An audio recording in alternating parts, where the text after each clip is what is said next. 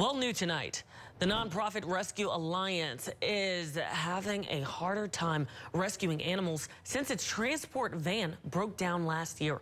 The group has an opportunity to replace it, but it means leaning into funding in a difficult time of the year. News 2's Gabby Davis is live in the newsroom with more. Gabby. Mia, a donor has offered to match the group's donations toward the purchase of a replacement vehicle, but the deadline is quickly approaching, and members are concerned they won't be able to make it happen, and that it makes it even more complicated to get animals into safe, loving homes.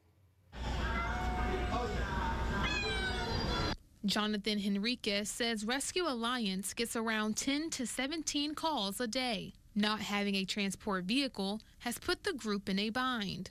We have to be able to respond immediately because sometimes we get calls from some of the shelters and they give us a day or two's notice, so we have to struggle to try to actually find a transporter to bring them to us. The donor's offer to match donations to help the group buy a new van is good until December 31st. We would literally have to raise about at least $11,000 in pretty much a little bit over a month. Right now we're at about $900. In the meantime, they've been relying on volunteers to help out.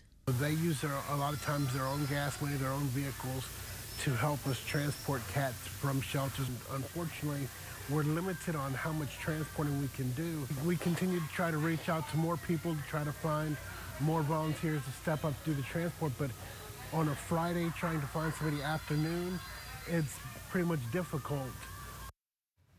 Henriquez says the group will keep looking for help so they can keep helping the animals in need. Live in the newsroom, Gabby Davis, WBRZ News 2.